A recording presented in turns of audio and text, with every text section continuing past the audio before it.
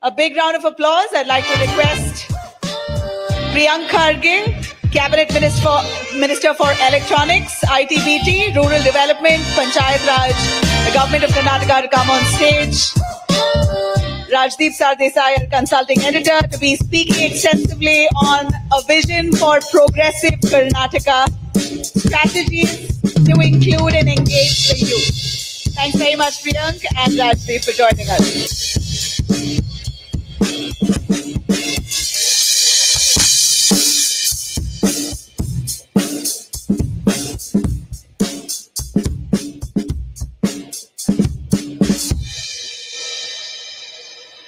Thank you once again. Welcome everyone to Namaskara. Welcome to MindRocks here at Presidency University in Bengaluru, where we are joined by a very special guest. Please give a rousing welcome to our Minister here in Karnataka, Priyank Kharge, Cabinet Minister for Electronics, ITBT, Rural Development and Panchayati Raj. Thank you very much, Mr. Kharge, for joining us here. I must ask you, when you're before a young audience like this, the first question I ask a lot of politicians is that one of the biggest challenges for any government in any part of the country is employment for the young.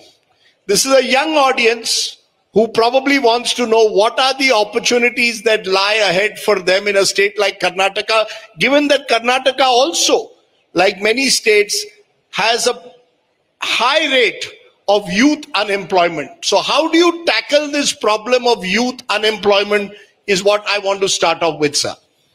Thank you so much for having me over. And I think that's a question which I get asked very often as a Minister for Information Technology, Electronics and Biotechnology. But while other states are positioning themselves as a investment destination, Karnataka has taken a different view about it. We are positioning ourselves as a state for knowledge, a state for skill. So we are building a solid foundation for education and employable skill sets. So we are the first state in the country to set up an advisory council in emerging technologies. We are talking to the industry directly to figure out where each vertical or each sector is headed for the next 2 decades. We are taking the skill sets that they will be needing, and we are taking their curriculum and training the youth today. So we are having this bridge of between academia, industry, and the government. And for the first time, government has also allowed, besides using their own funds, we are also using CSR and their corporate development fund to ensure that we have the most employable human resource, not only for the state, not only for the nation, but for the world. So skill locally, work globally is the mantra for us, and we are doing extremely well in that. Just repeat that mantra again. Skill locally, work globally. Skill locally, work globally, you're saying, Mr. Minister. But for the first 20 years of this century, Karnataka dominated, particularly Bengaluru dominated the IT sector. In the last few years, we've seen a city like Hyderabad catch up. In fact, Hyderabad has now put up, which is also a Congress-run government, incidentally, so it's not political, but Hyderabad has put up advertisements suggesting that they have got the maximum number of jobs in the IT sector, or created the maximum number of jobs in the last couple of years. Has Hyderabad somewhere in recent times caught up and even gone ahead of Bengaluru, because infrastructure in Bengaluru has become a big challenge? Oh, well, I get this question also a lot. But if you look at the data, in IT services, IT service exports, they are over $200 billion behind us. They are growing at a rate of 29%, if I'm not wrong, and we are growing at 27%. In global capability centers, we are #1. We have the highest number of incubators. We have over 15,000 startups registered with the government of Karnataka. We have the highest number of women-led startups. The B2B funding last year for Karnataka was close to around $50 billion. And the next closest competitor got close to around $13.5 billion. That is Delhi, not Hyderabad. But there is healthy competition. I mean, Absolutely, what's wrong? we love competition. Are you ready for healthy competition today between a Bengaluru, Hyderabad, Pune, different parts of the country, to perhaps see that the IT boom in a way is not just Bengaluru centric anymore? Absolutely. I mean, we love competition. It keeps us on our toes. It makes us think out of the box. I mean, like I said, just take a look at the data. We have 45 unicorns coming in from Karnataka, and 38% of the soon-to-be unicorns are from Karnataka. We have the highest venture funding for B2C as well, B2B as well. We contribute 21% of the national bioeconomy is contributed by Karnataka. We are number one in aerospace and defense at 65%. We contribute 10% of national electronics manufacturing. So name the sector and we are way, way ahead of our closest competitor. Okay, this is a young audience and I'm going to ask a question to the audience and then come to you, Priyank.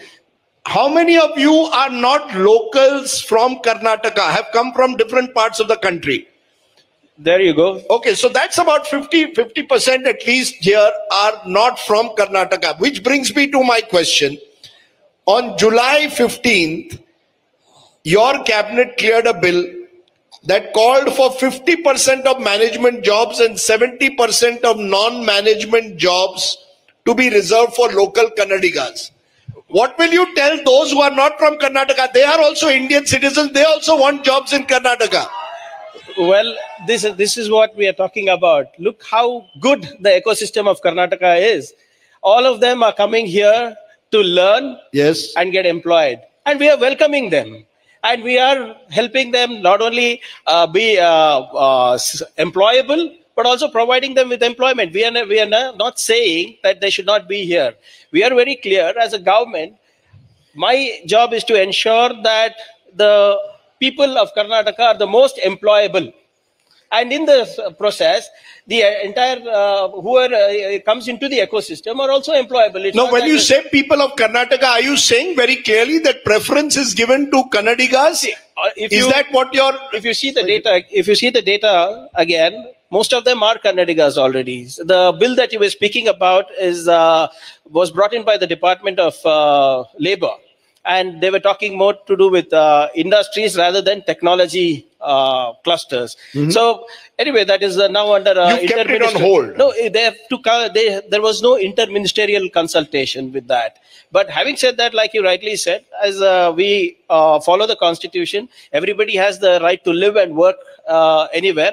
But as the government of Karnataka and the Minister of Karnataka, it's my job to ensure I create as much employment as possible for our people.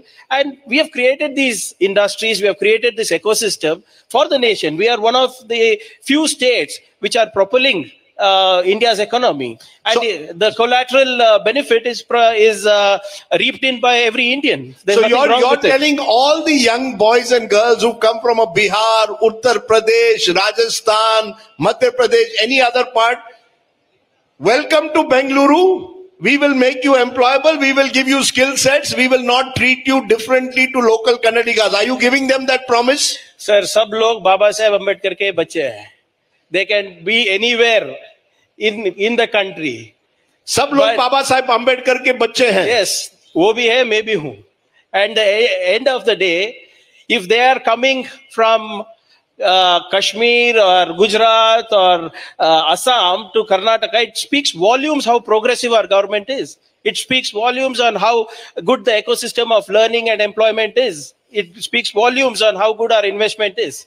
No, I take that point. I mean, it is good that a state is welcoming for people to come to have education. But then when it comes to employment, suddenly you all put in rules. Not just Karnataka, I find more and more states are inward looking. Is that politics or is that economics? Is Priyank Kharge playing politics when he pushes a bill like this or says that, because your cabinet also cleared another bill, 100% quota for Kannadigas in Group C and Group D jobs. I'm just saying, is that the pressure of politics that people need to understand? You're a Karnataka minister, you will give preference to Kannadigas. See, this is just not a problem with our state or something. Andhra Pradesh had passed a bill similar like this. Tamil Nadu has it. Maharashtra tried it. Everything is Haryana tried it. Everything is under judicial scrutiny. Having said that, already C and D group are already 100% over there. In fact, we had a survey where up to 80% of even Group A are localites. But having said that, again, I would like to reiterate the point that as a minister for Karnataka, it is my job to ensure that I provide the best employable skill sets for my people. The schemes are meant for the government schemes, the state government schemes are meant for our people, and we will ensure that we, more than a reservation, they deserve better skills, and we will ensure that we provide an environment to make our people more employable. Like I said earlier, skill locally, work globally. I cannot tell our people not to go to Chicago and work. I cannot tell my people not to go to Singapore and work. But I'm going to ensure that the people who are learning in Karnataka, who are from Karnataka, are the most employable human resource in the world. Because as you mentioned Baba Sahib Ambedkar, Ambedkar did not make a distinction in the constitution on the basis of region. He didn't say there has to be reservation for a particular region. So to that extent, Ambedkar saw everyone as he had reservations. Reservations were also supposed to be for a finite period of time for those who are the victims of social injustice over the years. He did not say that Karnataka will have only reservation for Kannadigas or Maharashtra will have for Maharashtrians. To that extent, you have slightly departed from Dr. Ambedkar when you pushed this bill. Absolutely not. I wouldn't say that. As a state government, we have this thing. See, as a reservation, like you rightly said, is for the economically weaker sections, for the socially deprived sections, yes. In the private sector also, if you want to bring it, we are okay with that. Let the government of India decide what it wants to do. As a state government, there are my limitations which I have to work around with. There's a limited budget. There's a limited policy navigation I can do in a federal structure. And we're just doing that. Like I said, again, we are not... Are here in perpetuity that no one can touch reservations, that even the private sector, even IT and BT companies should have reservations, or are you very clear that should be purely on what is to be seen as merit? Well, see, the reservation thing which you said, the cauldron which you said should have been finite, was with hope that the society would realize the banes of it. And there would be Prabudh Bharat someday, not just a Samruddh Bharat, but that Prabudh Bharat is still a work in progress. And that's why it's been 75 years. And even now you see what is happening. I mean, you understand India more than me. And you see how the socially disempowered are treated. So the idea is to get them the economic empower, the social empowerment. And whatever it takes to do that, we should do it. One of the challenges, Mr. Minister, is to skill people. It's one thing to give them a good education, and certainly Karnataka has been on education ahead of the curve when it comes to information technology. But what about the skill sets to make them competitive? People are looking for the best possible skill sets. You've got a program, Nipuna Karnataka. Is that going to become a basis for a skilling of people? People need the top skills to compete globally, as you said. How effective is that going to be? Well, the scheme that you just mentioned is a new scheme, Nipuna Karnataka. Nipuna means highly effective, highly skilled, precision skilled people. And this is different from other programs because we are directly engaging with the corporates and with the industry vertical. We are going to the most minute details. So if a company wants digital forensic experts, we train them with digital forensic curriculum. If they want data scientists, we do that. If somebody wants people trained in quantum computing, we help them with that. So it's just not about getting skill sets in packaging or in menial jobs, but also skill sets to the highest level. And this is happening with not only with industries. We have we have got a tie-up with around 31 countries called the Global Innovation Alliance with my department. So we are doing skill corridors. So we are one of the top 5 artificial intelligence cities in the world. So we are AI skilling is a huge thing. So we have tied up with San Francisco for that. We are tying up with incubation. We are tying up with San Francisco with that. We are tying up with incubation centers across the globe. We are talking with Dusseldorf. We are talking with Australia for skill corridors. So we skill them in Bangalore, but they can work anywhere. The reason I ask, and there are two questions. One, you mentioned artificial intelligence. Many believe that you will have to create that large corpus of people who are trained in artificial intelligence. The fear, of course, is artificial intelligence could result in a loss of jobs. Does that worry you? Do you believe that you could have a situation where actually jobs will become scarce because of the focus on artificial intelligence? Is that a worry? That's question number one. Whenever there is a new technology that comes in and catches the imagination of people, there is always a knee-jerk reaction of loss of jobs. This happened during the Industrial Revolution. This happened during the early 2000s as well. But more jobs are being created in newer sectors. I mean, just look at a few years back, if somebody would be doing animation, they would wonder why he's doing animation. But now animation is a degree. How many people knew about all these? So would you encourage the young move into those areas? Would you encourage, as an IT/BT minister, encourage the young audience here? Look at animation, look at artificial intelligence. I'm suggesting they look at anything that emerging technologies, whether it's in IT, BT, manufacturing, industrial processing, industry 4.0, cyber security. This is where the next jobs are going to be created. The gap between academia and industry is going to be filled by programs like Nipuna. You keep mentioning Bengaluru, or maybe I kept mentioning Bengaluru, and you are a large state of Karnataka.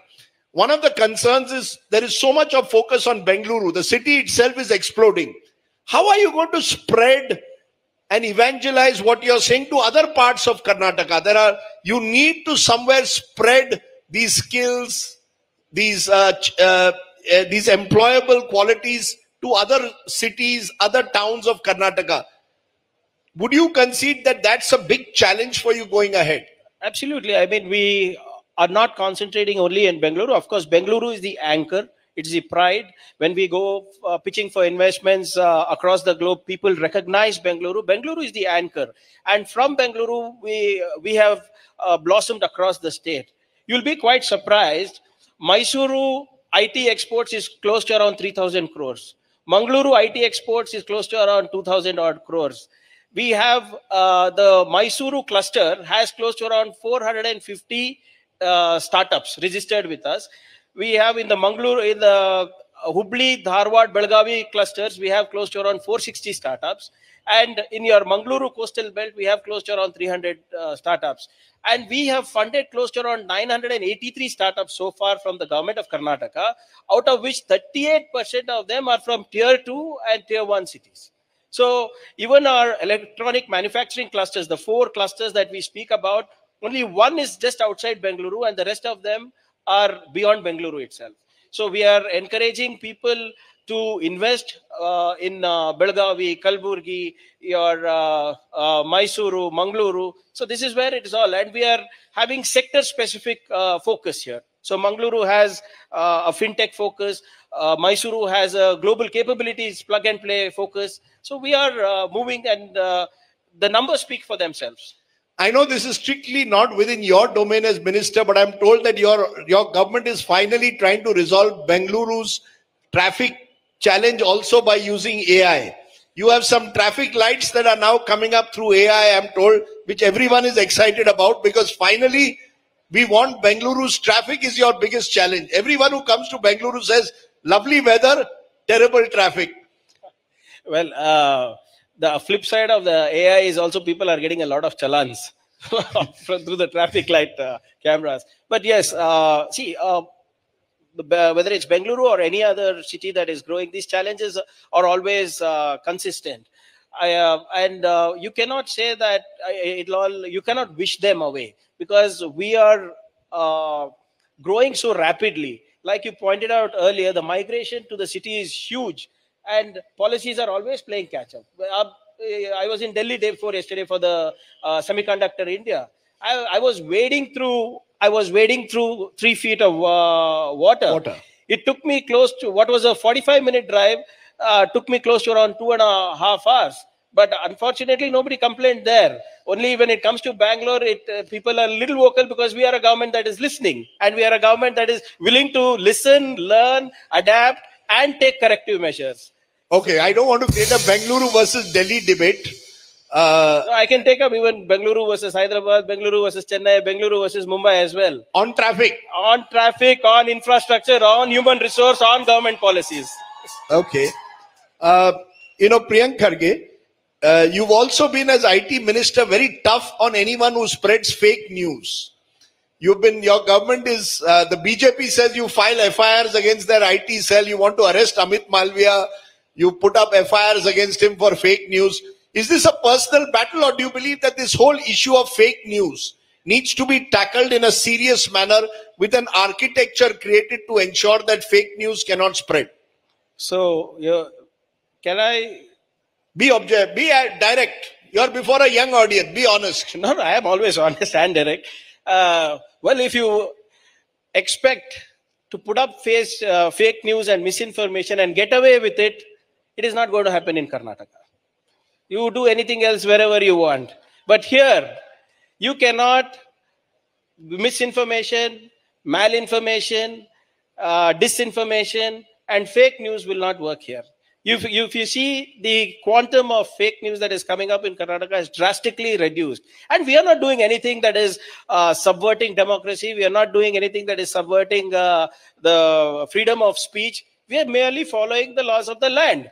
And okay, forget me as an IT minister who's saying the Supreme Court, the CJI, has said that fake news is the biggest threat to democracy. The Chief Election Commission, during his press briefing during the parliament election, said that 3 M's, money, muscle, and misinformation, is the biggest threat to democracy. Modi ji himself comes out and says misinformation should be curbed.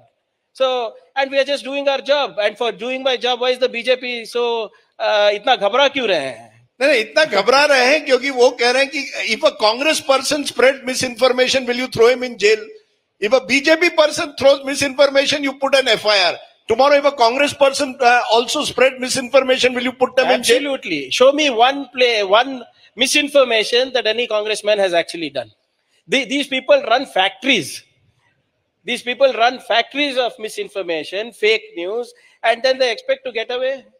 After maligning governments, maligning individuals, maligning government policies, you criticize us. You critically come up to us and criticize the government, critically pull us up with respect to any policies. We are okay with that. But okay. If you are going to spread fake news, I'm sorry. Is it fake news, Mr. Minister, that there may be a chief ministerial change in Karnataka? Absolutely. You see, all the flashes in Delhi are Siddaramaiah Sarkara. Is Siddaramaiah ji going to remain chief minister? Is Priyank Kharge wanting to become chief minister? Is DK Shivkumar wanting to be chief minister? Your party seems to have a lot of chief ministerial candidates. Is there any possibility of a chief ministerial change? This is a question I'll have to ask you back, because these are things that should not be done for TRPs. This is definitely not. No, you're saying no question of any chief minister. Absolutely. Because there is this whole, ever since this so-called MUDA scam, Mysore Urban Development Authority scam has come, and Mr. Siddaramaiah's name has come up. A governor has given sanction for prosecution. I know that the matter is in court. But is the Congress now thinking about a change in leadership? Absolutely not. The entire cabinet, the entire Congress legislative party is behind Siddaramaiah ji. These rumors come up from, I don't know where they crop up. So they come up from your own party. Your own party people are your worst enemies sometimes. I can understand if somebody from the party is saying it. Show me one person in the party who said this. Show me one MLA, one MLC, one cabinet minister who said this. Nobody has said it. BJP वाले बोल रहे हैं. BJP का बात सुनते हैं आप, हमारी बात नहीं सुनते आप. Okay. And more importantly, they just look at this entire way the thing has played out. Because you said so-called MUDA scam. Just have a look at that. How the governor is being misused here in Karnataka. This is a standard operating procedure of the BJP. Look at it in Delhi, look at it in Jharkhand, West Bengal, Tamil Nadu, Kerala, and Karnataka. Wherever the BJP is weak, they use CBI, IT, ED. If that doesn't work, they use the governor's office. And this is what is happening in Karnataka. So you're saying the governor's office is being misused? Absolutely. Not only the office, the governor also. Okay, that's a very serious charge you're making, that the governor and the governor's office is being misused in the Siddaramaiah case. But dal mein kuch to kala hoga. Ya puri dal kali hai, that every time I come to Karnataka, whether it's the BJP government or Congress government, I hear about corruption. Just as you have lovely weather, you also seem to have corruption in the air. Again, I would like to ask, show me one case where where the BJP is actually done. It's all hit and run. We have given we have set up commissions. We have set up committees headed by judges. If there is anything that the BJP has, they can go and give it to the commissions. Why they have not given? Instead of going and giving a document, a hard evidence to these commissions, they come and sit in the press without any document. Okay. So what is the point of coming to the press and talking instead of going to the commission and giving document, submit it to court as if we are running away from a legal battle? I must ask you this, Priyank Kharge. Your father is the Congress president, Mallikarjun Kharge.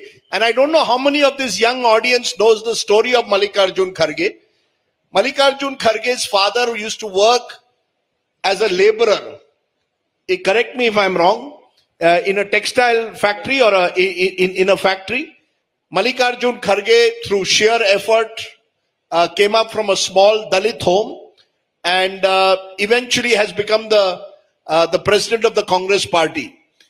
It's a great story, sir, your father's story, from where he came and his life struggle. Would you concede it's much easier for you? Somewhere I'm saying children of famous family surnames find it easier than your father. Your father is the real person who worked hard. Priyank Kharge benefits from the Kharge surname. Absolutely. I would not deny that. I mean, the struggles of my grandfather was different. The struggles of my father are different. And my struggles are different. Conveniently, sometimes what happens is that the people tend to forget that even I have put in 20-25 years already. And we get elected, not selected. I'm not coming through backdoor through a nomination. I am standing for an election. I lost my first election. I lost an organizational election. I have come through the students' union. Somehow that gets diluted, and quite naturally so. And what is interesting is these questions are usually asked only for Congress people, not for BJP people. When Jesha, who has not held a bat in his life, can become BCCI chairman, Priyank Kharge cannot become an MLA. Priyank Kharge cannot become minister. Vijendra, with no qualification, becomes the BJP president. This is not me speaking. This is BJP people speaking. That is okay. Anurag Thakurji, who is now a minister, he's played Ranji. You follow Ranji so well. He played Ranji match, only one Ranji match, only one inning.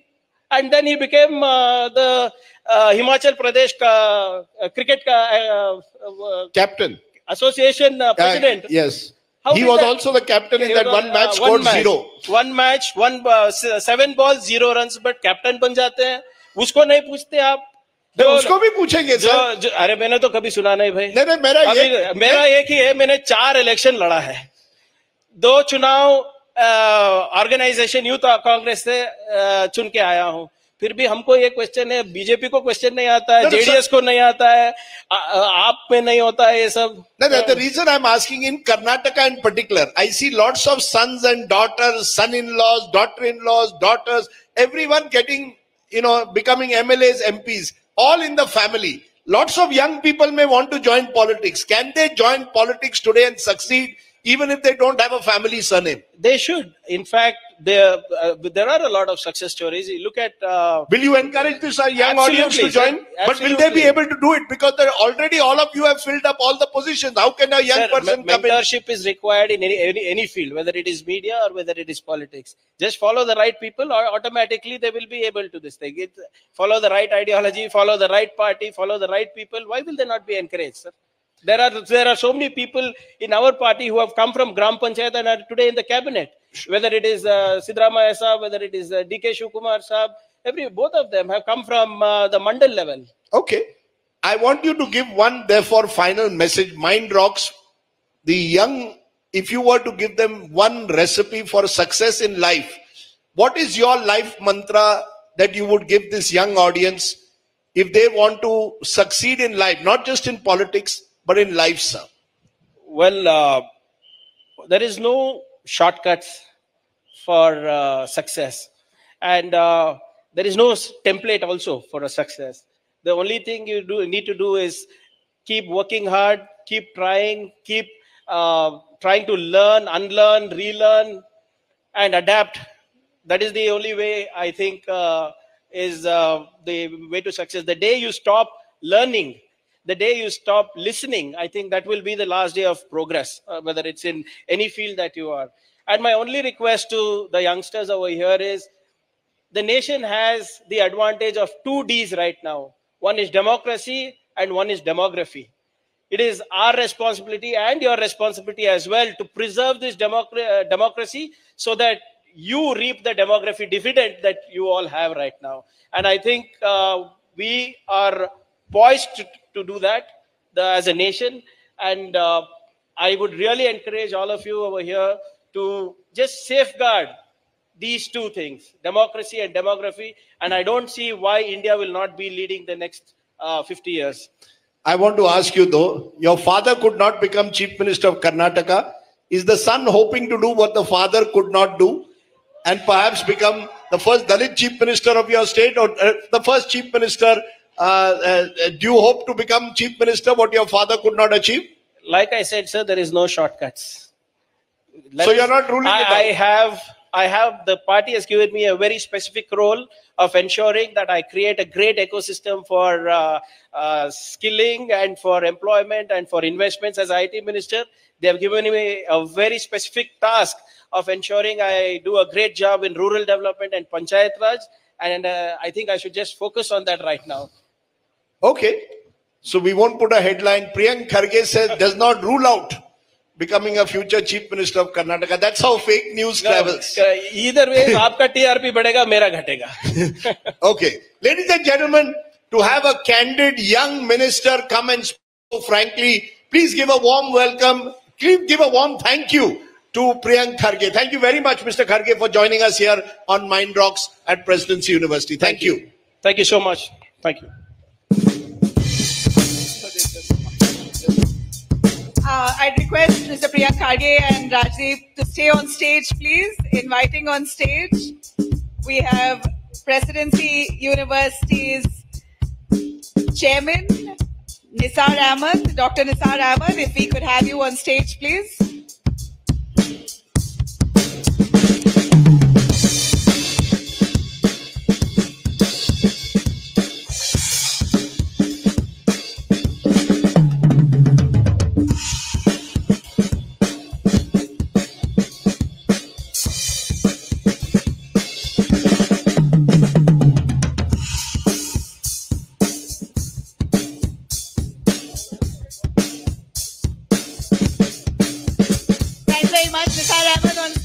Chairman of Presidency University, a token of appreciation to Priyank Kharge. We also have Suhail Ahmed joining us on stage.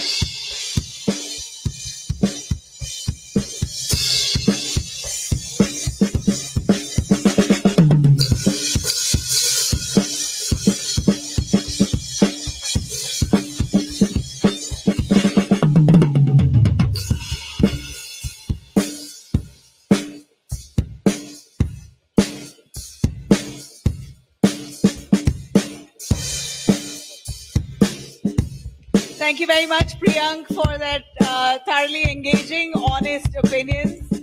Thank you, Nisar Ahmed, for joining us on stage.